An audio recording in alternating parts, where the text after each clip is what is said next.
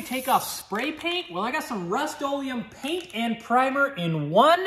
And well, I'm gonna put some on my hands and show you how well our hand wipes and our hand soap can take this stuff off. So if you got some still wet paint on your hands, these things will work awesome.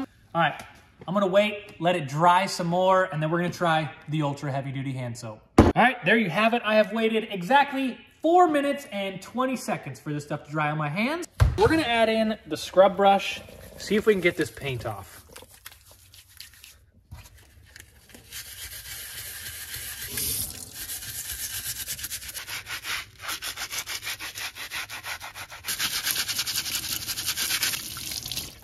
There you have it. The black is gone. I get it. I missed a couple spots. I'm sorry, people, but hopefully you get the point that yes, this stuff freaking works, all right? gripclean.com. Let's go.